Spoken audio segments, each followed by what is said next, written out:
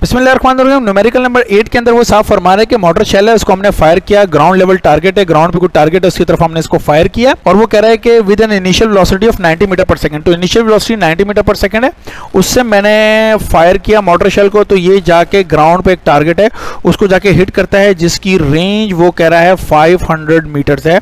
तो रेंज का मतलब है ये सारा हॉरिजॉन्टल डिस्टेंस हमारे पास क्या हो गया, रेंज हो गया। ठीक है, तो वो कह रहा है कि जी उसका लॉन्च एंगल क्या है, ये जो एंगल है इसकी वैल्यू हमारे पास क्या है ये हमें बतानी है। आसान से न्यूमेरिकल है, देखिए आप रेंज का फॉर्मूला यूज कीजिए और रेंज का फॉर्मूला हमारे पास क्या है, हम जानते हैं कि जो आर है that is equal to we not square upon ji sign 2 theta. तो मुझे चूंकि लॉन्च एंगल मालूम करना है तो ये थीटा मुझे चाहिए, तो बाकी सबको इक्वेशन को दूसरी तरफ भेज दीजिए।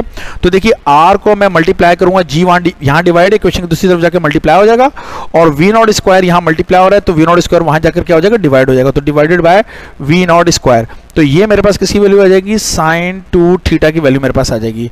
ठीक है, तो आर की वैल्यू आप रखिए कितनी है हमारे पास 500, जी हमारे पास है 9.8 और जो वी नॉट है वो हमें कितना गिवन है, इनिशियल वेलोसिटी 90, तो 90 पर स्क्वायर अप्लाई कर दी थी तो ये आ जाएगा साइन 2 थीटा। ठीक है, तो यहां से मेरे पास जो साइन 2 थीटा की वैल्यू है वो तकरीबन आ रही है 0.604। ठीक है, चूंकि मुझे एंगल निकालना है तो साइन यहाँ पर, साइन को इक्वेशन की दूसरी तरफ लेके चला जाऊंगा तो साइन फंक्शन वहां जाके क्या हो जाएगा, साइन इनवर्स हो जाएगा। तो मैं इसको जरा यहाँ पे करता हूँ। ठीक है, तो ये हो जाएगा साइन 2 थीटा मेरे पास है 0.604, तो 2 theta is equal to sine inverse 0.604। ये बात समझ में आ रही होगी। ठीक है, तो साइन इनवर्स 0.604 आप कैलकुलेटर से मालूम कीजिए, तो ये हमारे पास आता है कुछ 37 पॉइंट समथिंग आता है, 15 मेरा ख्याल आ रहा है, इतना आ रहा है। ठीक है, क्योंकि मुझे तो एंगल चाहिए तो एंगल जो है वो 2 के साथ मल्टीप्लाई हो रहा है तो 2 वहां जाकर क्या हो जाएगा, डिवाइड हो जाएगा। तो theta become 37.15 divided by 2, so this is equal to 18.578। अब अगर आपने न्यूमेरिकल की थ्योरी देखी हो जो मैंने अपलोड की थी क्विक रिव्यू में, मैंने आपको ये बात बताई थी, क्विक रिव्यू देखिएगा आप।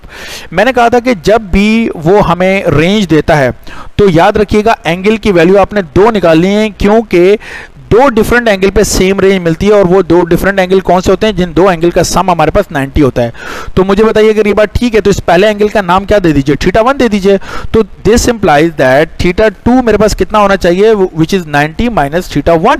सो अगर 90 में से आप माइनस कर देते हैं 18.578 तो ये आंसर हमारे पास आता है 71.4 डिग्रीज, जो कि हमारी किताब में लिखा हुआ है। अब मुझे बताइए कि किताब के लिहाज से क्या थीटा 1 सही आंसर है, थीटा 2?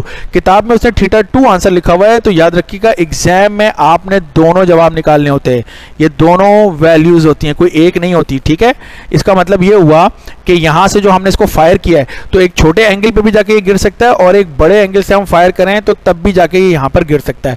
तो ये दोनों एंगल आपको कैलकुलेट करने होते हैं, तो मैंने इसको थीटा 1 कह दिया और बड़े वाले एंगल को हमने थीटा 2 से मार्क कर दिया है। तो दोनों जवाब लिखिएगा एग्जाम के अंदर।